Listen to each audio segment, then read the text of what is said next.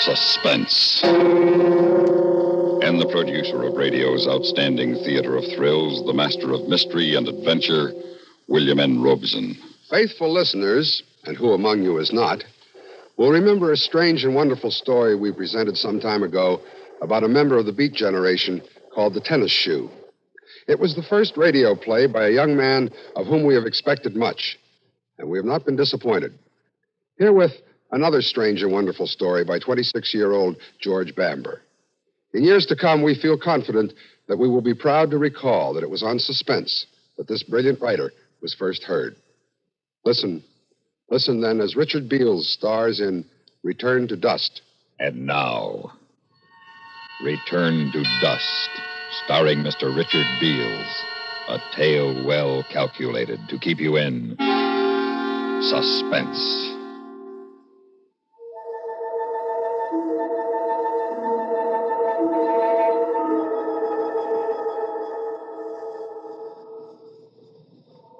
Testing.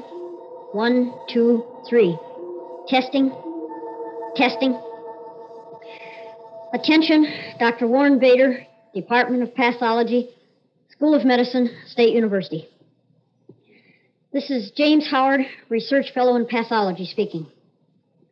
At the moment, I am seated on the tape recorder that is recording this message to you. As a point of fact, by the yardstick on my desk, I stand exactly 12 inches, and I am steadily decreasing in size. I calculate if I continue to shrink at the present rate of speed, it is possible that I will become invisible to the human eye sometime before midnight. I've been trying to reach you by phone since 8 this morning, but you are not at home and have not yet arrived at your office. Since you are the only person with an adequate scientific background and technical knowledge to save me, it is imperative that my last whereabouts is known to you in the event I cannot contact you by phone. Thus the precaution of this recording. As you will have discovered by now, I have gone against your orders and pursued my theory of cancer cell growth by working in the lab at night after my regular duties. I have been trying to prove that the biochemical agent not only stops abnormal cell division, but reduces the existing cells in physical size until the neutralizer is induced.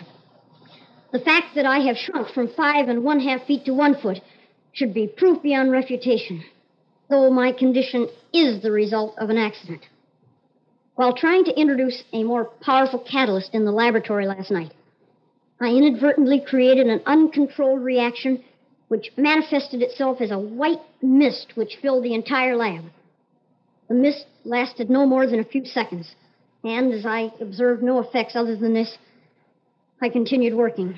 When I got home, I descended into one of the deepest and blackest sleeps I have ever experienced. I woke this morning to discover myself literally lost in a sea of blankets. I had shrunk 4 feet 8 inches during the night. Naturally, my first reaction was one of panic. But I soon realized that my only salvation was to remain calm until I contacted you. You'll find a more complete report of my theory and the experiments which I've conducted to prove it in the uncompleted thesis here on my desk. This thesis, Dr. Bader, will open a door to a cure for man's worst disease, cancer. As for myself, you'll find detailed instructions on how to reverse the action which I've accidentally initiated. You'll find this on pages 79, 80, and 81. No matter how small I shall become, even microscopic, you will be able to reverse the process if you follow the instructions on those pages. Now, I had better place another telephone call to your office, Dr. Bader, while I'm still big enough to dial the phone. It is just possible that your efficient secretary forgot to tell you that I called. The phone has grown almost half as tall as I am. A strange sensation.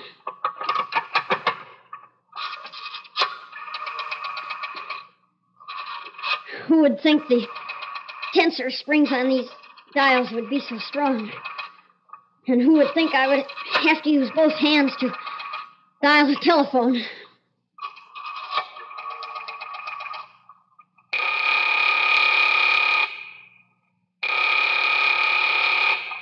Pathology, Dr. Bader's office. Miss Pritchard speaking. Miss Pritchard, has Dr. Bader come in yet? Whom shall I say is calling? This is James Howard, Miss Pritchard. It's urgent. It doesn't sound like you, Mr. Howard. It's me, all right. I'm sorry. Dr. Bader isn't in. Are you sure? Yes, I am sure. Dr. Bader is not at this moment in his office. Now, look, Miss Pritchard, don't pull that Dr. Bader isn't in stuff to me. You tell Dr. Bader I have to talk to him. I'm sorry, Mr. Howard. Dr. Bader is not in. Look, this is a matter of life and death. I'll tell him when he comes in. In the meantime, is there anything I can do? There's nothing anyone can do but Dr. Bader. He's the only man in the world that can help me. Well, I'll tell him as soon as he comes in. Yes, you do that, Miss Pritchard. Why, Dr. Bader? Why, of all days, did you have to pick today to change your routine? For the last 20 years, you've been in your office from 9 until 12. Why did you have to pick this morning to change?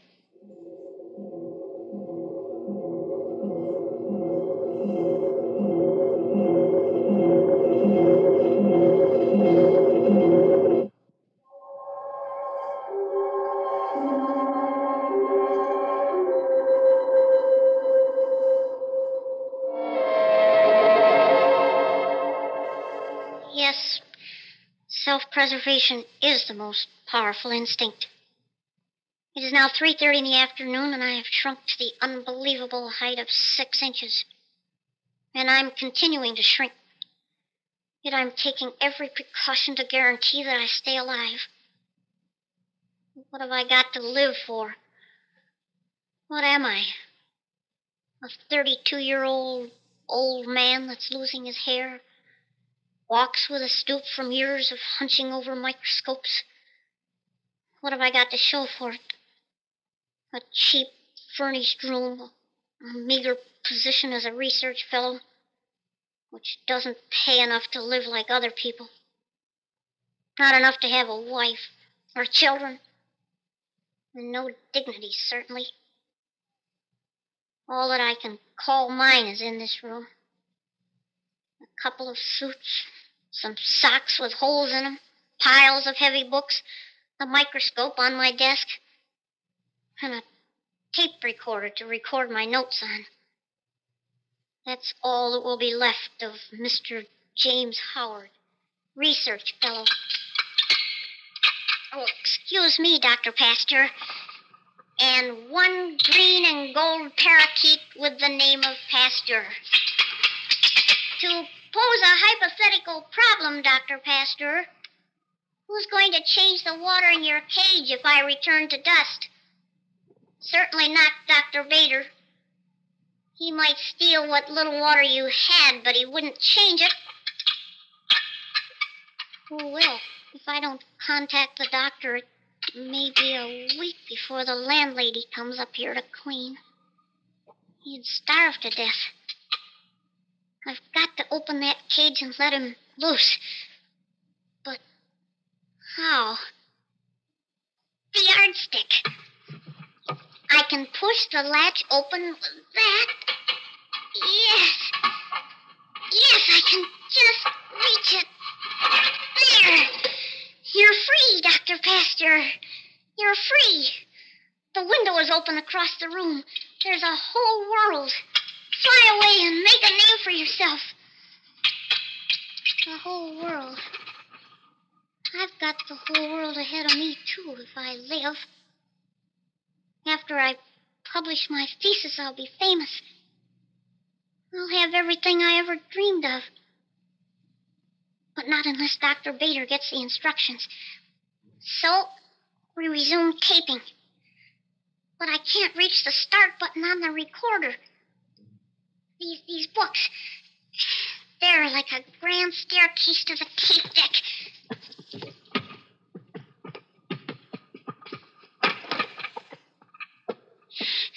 And now to start the machine. I'm no longer big enough to push it. Kick it. Oh, that hurt. I've got it. Jump on it. There we go. Dr. Bader? Dr. Bader. This is James Howard recording again. I have still not received your phone call, but I have not given up hope. In the meanwhile, I have made the necessary precautions for isolating myself in the event that you do not call before tomorrow morning. I have made a ramp with a ruler to the stage of the microscope. Glued to the microscope is a transparent glass petri dish. As soon as it becomes apparent that I'm in danger of being lost from view on the desk, I will make my way to the petri dish. But what if you haven't called by the time I could be lost in the petri dish? I could prepare a slide for myself. If I diminished to the size of a one-celled organism, I would have no difficulty in crawling under the cover glass and taking up a position directly under the lens. Perhaps I should prepare a slide now. You've called, Dr. Bader. You've called at last. No! I can't lift it. I'm too small. I can't lift it off the cradle. Don't stop ringing, please. I'll lift it somehow. But how? A lever. Give me a lever, and I could move the world. A pencil. I can do it with a pencil. Don't hang up, Dr. Bader. I'm looking. Please don't hang up, Dr. Bader. I'm coming. Just don't stop ringing. Please don't stop ringing. Please. Just don't hang up, Dr. Bader. I've almost got it. Just a little more. Oh, no. Hello? Miss Pritchard. Mr. Howard? Can't you hear me? Get Dr. Bader. Hello? Miss Pritchard, I'm on top of the desk. The phone fell on the floor. Hello? I'm only 6 inches tall. You've got to get me help. Hello? Are you there, Mr. Howard? Yes, I'm here. Howard. No, Doctor. This is Miss Pritchard. I called Mr. Howard's room, but he doesn't answer or something. I'm here, Dr. Bader. I'm here. I mean he doesn't answer. Well, I rang, and then the phone just went dead. You can hear for yourself.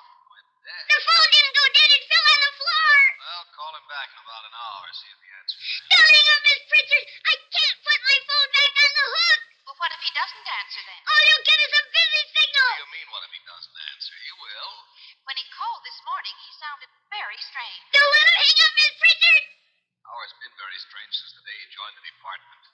You can't get him today. I'll talk to him when I see him tomorrow. No. Yes, Dr. Bader. No, please don't hang up. I'm still here. Please don't hang up.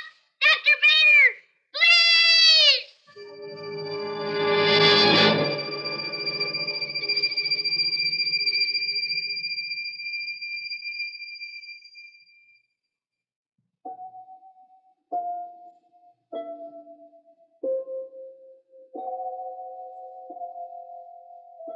I almost gave up when you hung up, Dr. Bader. But then I remembered a simple law of mathematics. No matter how often you divide a thing, there's still something left. So I went ahead with the preparation for my survival. And a good thing, too. It's not yet 6 o'clock, and I am now only a half an inch tall. But everything is now arranged. In the center of the petri dish on the microscope stage is a prepared slide complete with slipcover and label. The only thing lacking is the specimen. And that is me. If I become so small that I am in danger of being lost in the petri dish, I will make my way to the exact center of the slide and take up a position there. You should be able to see me for some time to come because I focused the microscope. All you have to do, Dr. Bader, is look. Just look to see me. My world is such a different place now. Books are as huge as buildings, and pencils seem like telephone poles. I wonder what my world will look like if no one ever finds me. Oh, yes, Dr. Bader. The slide under the microscope is labeled carefully. Of all the slides I've labeled in my lifetime, I hardly thought the last one might become my epitaph. Specimen, James Howard. Species, Homo sapiens. Condition?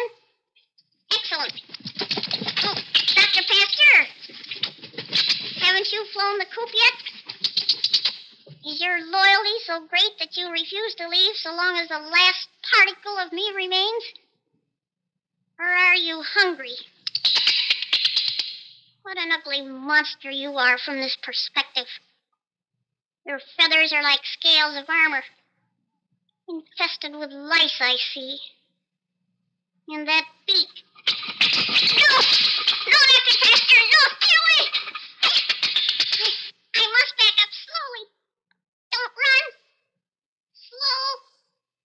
Back between the books and the microphone. Slowly. Now, I'm safe here until he loses interest. I should have let him starve to death in his cage. I wonder if the tape's still recording. I can see the spool still turning. High above me, the clear plastic reflecting the last rays of the sun setting outside my window. But I can't see if there's tape. Are you there? Am I recording, Dr. Bader? This is James Howard. As soon as the bird loses interest, I'm going to make a break for it.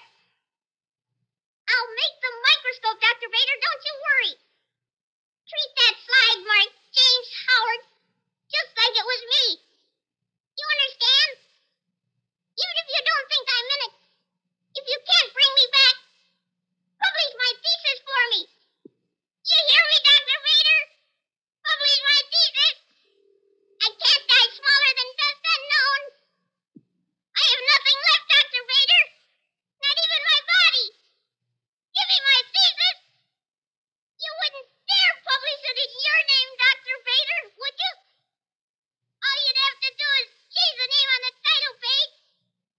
You wouldn't stoop that low, would you? No. No, give me my thesis, Dr. Bader. Give me that much. You hear me? Give me immortality, Dr. Bader. I want the world to know I live. Publish the thesis in my name. You hear me, Dr. Bader? Give me immortality.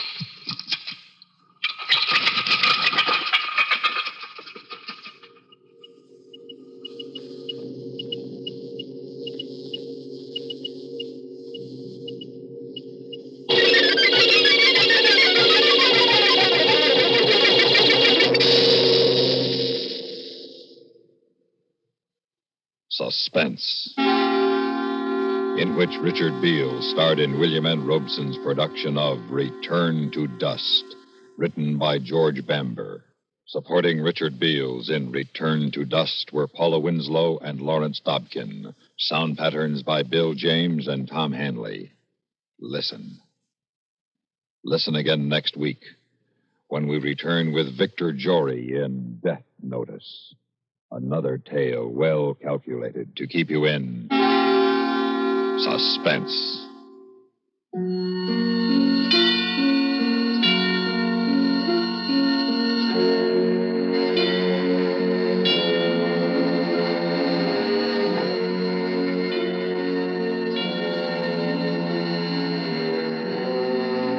Stay tuned for news analysis, which follows immediately on CBS Radio.